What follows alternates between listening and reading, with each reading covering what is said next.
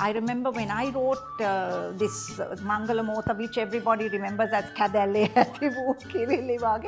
And when I started doing that, the lyrics were done by Karunaratna Besekara, and over 50 cups of coffee.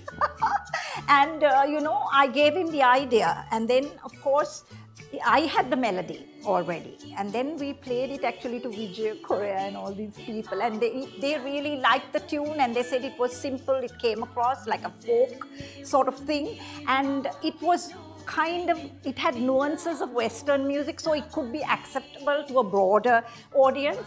So that was good, and then we started this song, but I never expected, I wrote a trilogy really.